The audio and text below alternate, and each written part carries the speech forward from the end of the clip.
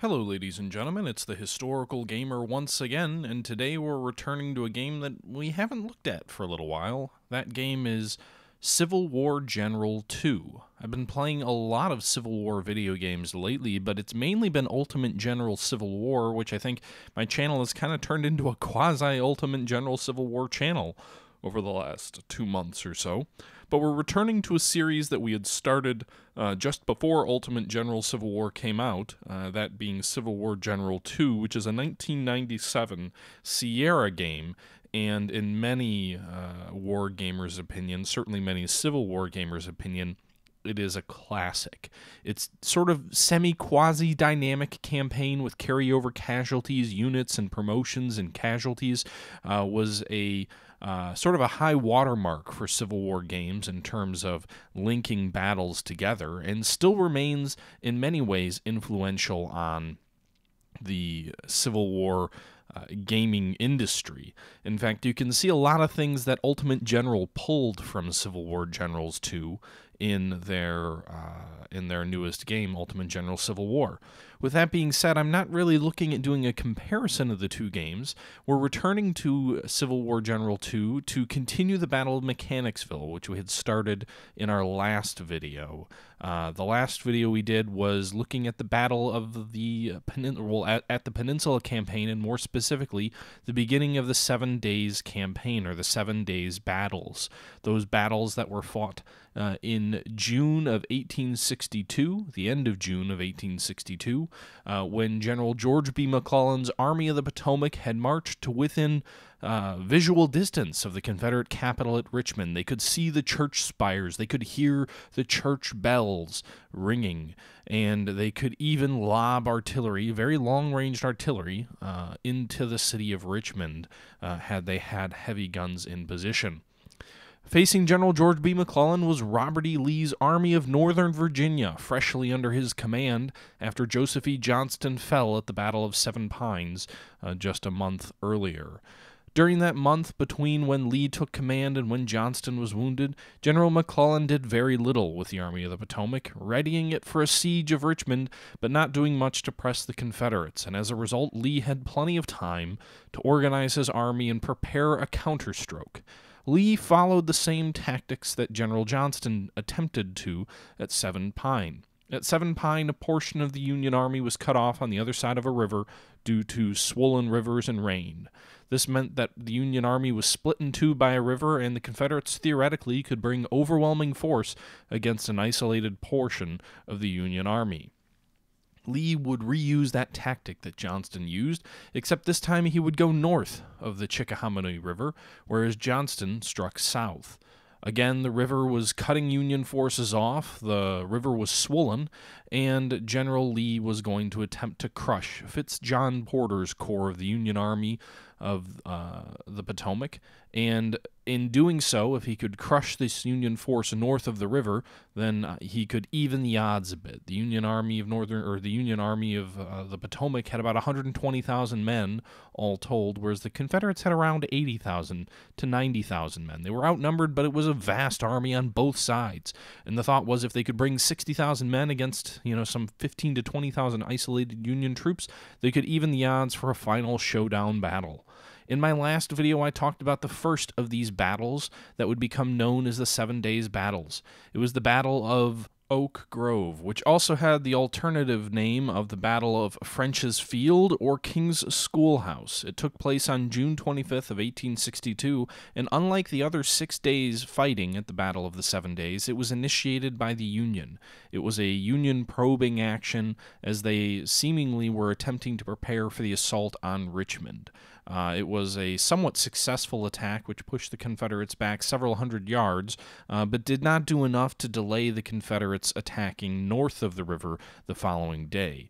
Oak Grove occurred south of the Chickahominy River, whereas the Battle of Mechanicsville, the first true battle in the Battle of the 7 Days, occurred north of the Chickahominy River. So this first attack, this first day of the 7 Days battle, was very much its own affair and very much separate from the remaining 6 days of fighting that would occur. It's often lumped in, but it's truly not the beginning. Now, I already talked about this battle in my last video, and in this video I'm going to talk about the Battle of Mechanicsville. That's the fight you see being fought in front of you, with a much more resounding Union effort than historically occurred. But the Battle of Mechanicsville is also known as the Battle of Beaver Dam Creek, or alternatively the Battle of Ellerson's Mill. It's interesting that a lot of these 7 days battles had 3 separate names. Now, I'll rehash a bit. I know I told you that the Union Army was cut off by the Chickahominy River. What Lee was planning to do was bring General Jackson in, who had just freshly arrived from the valley, as well as some 60,000 troops of his, swing north of the Chickahominy River and crush the Union force. Jackson was to come down on the exposed Union flank near Mechanicsville and crush Fitz-John Porter's army. The military situation after the battle, or leading into the battle, called for Jackson to begin the attack on Porter's northern flank. A.P. Hill was to advance from Meadow Bridge when he heard Jackson's guns, and then General James Longstreet and General D.H. Hill were to pass through the town of Mechanicsville itself and support Jackson directly, as well as A.P. Hill. Lee was kind of hoping that Jackson's flanking movement would force Porter to abandon his line, and then that both A.P. Hill and Longstreet, who were coming up, as well as D.H. Hill, who were coming up more on a direct frontal line, wouldn't have to launch a frontal attack.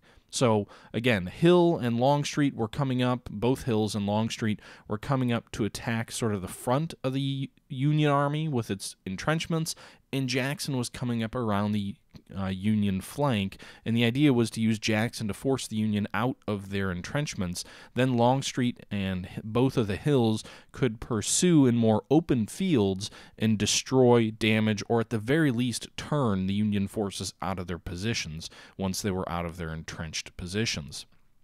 It didn't quite work out that way, however, because General Jackson, his forces, never showed up. Jackson's men, it should be noted, had just concluded a month-long campaign in the Shenandoah Valley, which I think we'll probably touch on in later videos of Civil War General, because it does give you the option to fight the Valley battles.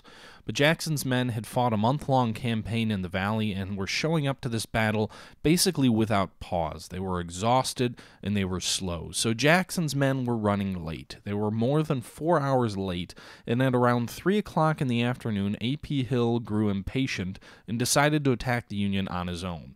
A.P. Hill had around 11,000 men, and he launched a frontal attack against Union General George McCall, who had a Union division at the front of Porter's forces.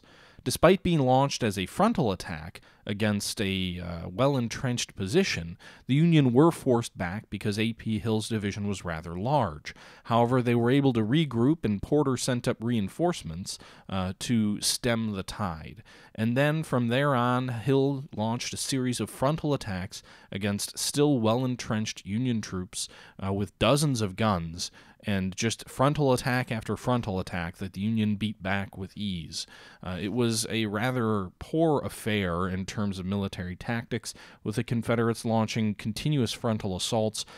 Jackson's men, initially slow, then became lost, couldn't find any of the relevant commanders, and then Jackson just kind of sat down and just let, they could hear the battle occurring, but they just sort of sat it out, if you will.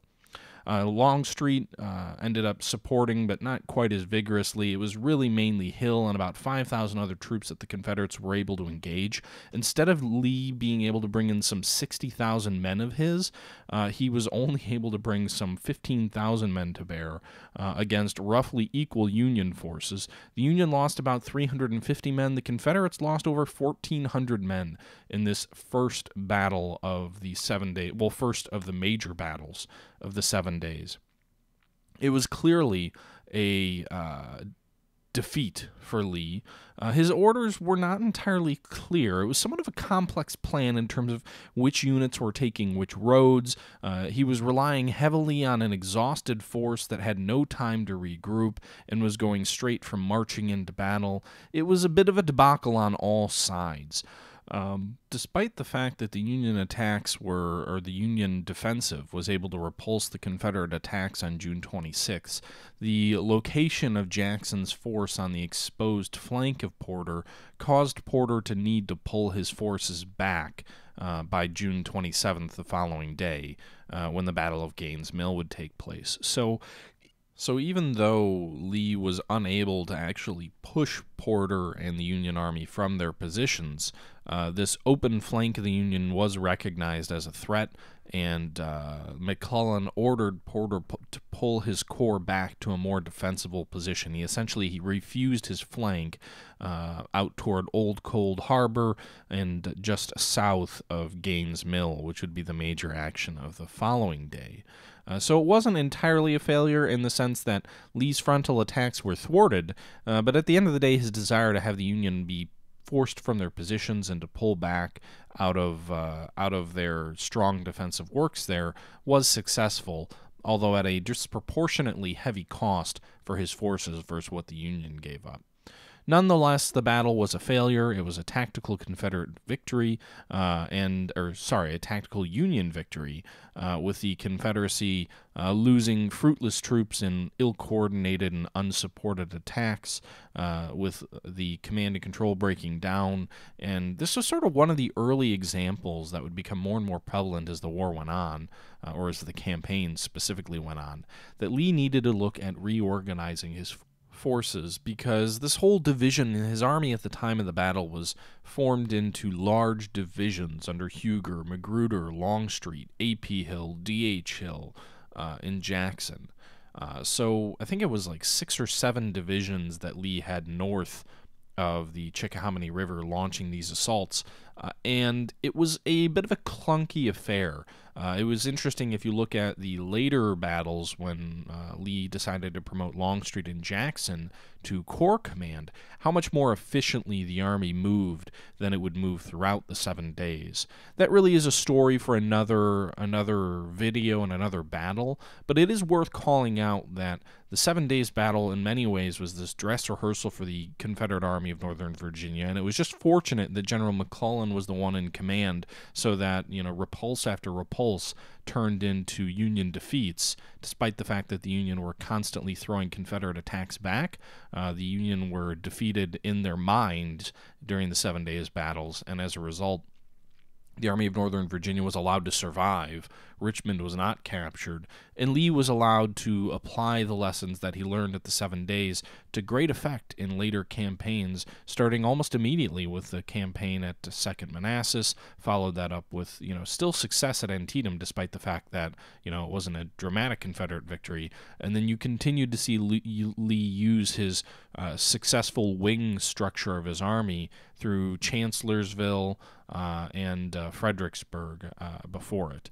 So it's an interesting first example of Lee trying to, fight with the army structure that he had in place, only to realize that what he had wasn't ideal for the type of war he was trying to wage with the subordinates that he had at his command. With all that being said, Mechanicsville is pretty straightforward. It's a series of Confederate attacks. I keep screwing up these names. I'm sorry, guys. A series of Confederate attacks against entrenched Union positions that forced them to fall back somewhat, but allowed them to reform, and led to another battle, far more consequential battle, the following day. It sowed the seeds for Gaines' Mill, but not much else. And in the grand scheme of things, about 2,000 men on both sides being killed, wounded, or injured made this somewhat of a skirmish by late war standards, although at this time it was still considered one of the larger battles of the time that would certainly pale even just a day later to the Battle of Gaines' Mill. The 7 days battles are there's another interesting piece to these battles, and I know I'm kind of rambling and going off topic, but given the fact that we've covered the Battle of Mechanicsville to the point that we can without starting to delve into Gaines' Mill the following day, the 7 days battles are interesting to me because they're an example of battles where a portion of the army was engaged and the other portion really had no clue what was going on. I've been reading the books that are written by Bruce Canton, who's kind of Shelby Foote gets accused of being a bit of a Southern sympathizer. I think that's certainly somewhat accurate in his Civil War histories. But the Union and there are a lot of Southern sympathizers throughout Civil War history in the United States. Many authors, the whole Lost Cause movement. There certainly is a cause to say that there are many writers out there who write with a Southern bias, but there are also authors who write with a Northern bias. And Bruce, I think his name is Canton, is a perfect example of that. He wrote a 3-volume history of the Army of the Potomac specifically. He also wrote a 3-volume history of the Civil War, and he also wrote a couple of books, I believe, about Grant, or Grant coming east or west or whatever. But he wrote a 3-volume history of the Army of the Potomac, where he specifically looks at that army. And I'm reading the first one of these, and these are books that are written back in the 50s and 60s. So I mean, these are certainly classics in my opinion. They're a different writing style than we see in history today. They're very narrative-centric. They almost read the initial scenes in Mr. Lincoln's Army, which I believe is the first book in the series, which is what I'm reading now, reads almost as if it's like a novel. The opening chapter is this, very graphically described scene with, General McClellan, this young yet weary officer with the trappings of power and, dark lids under his eyes, coming up the river on a steamboat and going to his tent. And, Herman Hopt, I think it was, the railroad attendant who's in charge of the Union armies of the railroad, comes to him with this novel plan to reinforce the army that, is out of contact with McClellan and has been engaged with the Confederates around Second Manassas, and the railroad ties have been cut thanks to General Jackson's raid at Manassas Depot, and the railroad officer comes up with this ingenious plan of sending railroad cars down with troopers on board. It would end up being Hancock's boys who would be involved, and just the pageantry and the way that he goes about describing the scene is very much, again, as if it was being written by a fiction novel. But so I find quite a bit of enjoyment in reading this book. But the reason I'm bringing it up is more to talk about, he talks about the 7 days almost in passing. So the way he talks about the fighting that occurred at the 7 days, from the perspective of some of the soldiers involved, is the army didn't know what was going on. It was almost, there's fighting going on, and there's rumors of victory and rumors of defeat, and, what have you. And I thought that was fascinating. And Lee's defeating Lee with the Second Corps of the Army of the Potomac, the book I reviewed a little while ago, kind of had a similar perspective where it's like this corps wasn't involved. So to a vast percentage of the army, the 7 days battles, the first 3 days battles had nothing to do with them. The first day you hear fighting going on, and you don't know what's going on. You just hear musketry as it's increasing in intensity in the northern section of the battlefield, but only one corps is engaged. If you're on the southern part, if you're at Sumner's Corps, Heintzelman, Keyes, Franklin, none of their corps are engaged. And yet intense fighting is going on, and you don't know what's going to happen. And then a second day of intense fighting is going on, musketry raging in the north, and orders come down late in the day to retreat. You don't know why. You're not certain. All you know is you've been told to retreat. The army must have been beaten, but how could it be beaten? You didn't see a single rebel all day. And yet, you're pulling back. You've been bested. Well, sort of. I mean, that portion of the army, yes. But it's fascinating because the Civil War, you think about it. If you think about the Revolutionary War, the armies involved, the scale of the combat involved is so much smaller to the ordinary soldier, to the American soldier. They probably, and again, I haven't read a ton of Revolutionary War history, but you don't have these vast, sprawling battlefields, to my knowledge, that you have in the Civil War. So the odds of having, half the army not feel beaten, when it might be, the entire army might be the size of like 2 brigades, that's probably not going to happen, right? But in the Civil War, you look at the Richmond campaign where the front stretches for miles, and rivers are crossed, and units are here, units are there, corps operate on their own, and sometimes you're not even engaged, and it's a disastrous defeat for you. The Fitzjohn Porter's Corps that was held in reserve, and Franklin's Corps as well, held in reserve at Antietam. Most of the army, 70,000 men engaged, bloodletting like none other, and yet 30,000 men stay out of the fight and do nothing. The last reserve of the Army of the Potomac is not committed. And so this singularly bloody and devastating experience for the vast majority of the Army, or for a large percentage of the Army, holds no sway, no meaning, no victim to a third of the Army of the Potomac. And what effect does that have when we view history? Well, we hear about the regimental histories of the soldiers that were savaged in the battles, but we don't get a full picture necessarily of what that was like, because we ignore the soldiers who weren't engaged. We assume this singularly awful and heroic and devastating experience for these soldiers in combat was the story of all the soldiers, and yet it wasn't. It was just a fraction. I don't know where this ramble was going. I guess my point was that Canton does a good job, I think, of talking about the 7 days, but he also does a good job of weaving in personal accounts, and it helps to tell the story of how the defeat, while seemingly substantial to northern journalists and northern citizens, hearing of the Army's reversal, the Army after the 7 days wasn't beaten. They didn't feel beaten. Maybe portions of it. And maybe that's a more appropriate discussion to have later on once we get through the 7 days. But the Army didn't feel as if it had been bested. Porter's Corps had to pull back after Mechanicsville. They'd have to pull back again after Gaines' Mill. Heintzelman, Keyes, Sumner, Franklin, all their corps had to pull back, and they weren't even engaged. Tell that to a soldier. You lost a battle. I didn't even fire my rifle. Well, you lost it anyway. Okay. What does that do? I kind of wonder. McClellan, as the commander of the Union Army of the Potomac, was beloved by his soldiers. He was hero worshipped.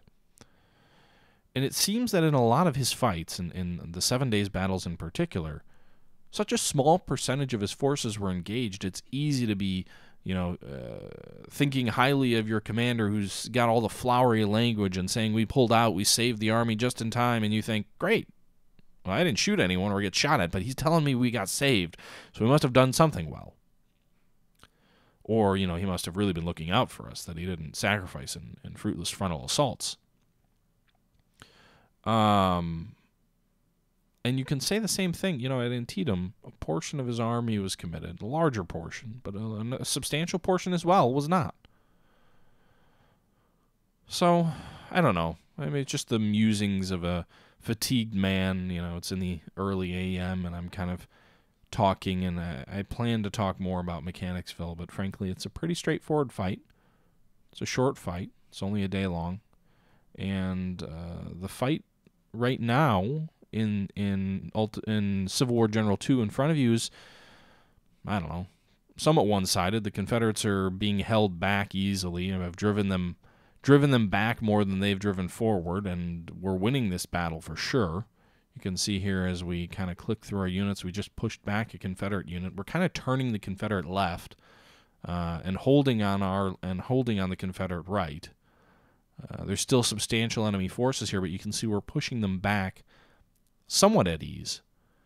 And I guess that's just, I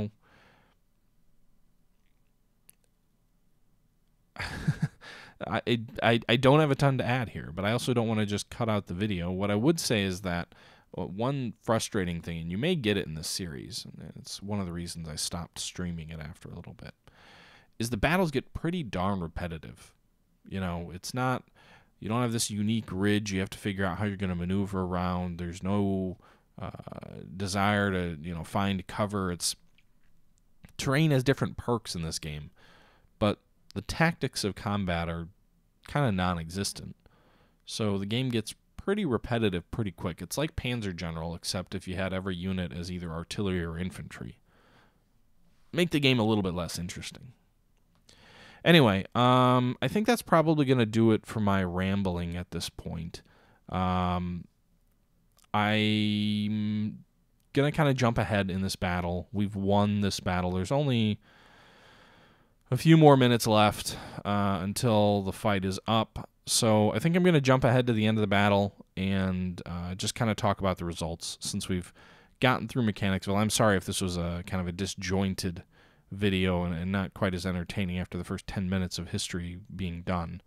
I'll think about how to approach the next fight because some of these battles are kind of long. I could edit portions out. I may do that. But anyway, guys, thanks again for tuning in. Hope you enjoyed. Let's go ahead and jump ahead to the casualty screen. All right, you can see here the Confederates historically lost about 360 men. Here they lost 577 killed, 1,200 wounded.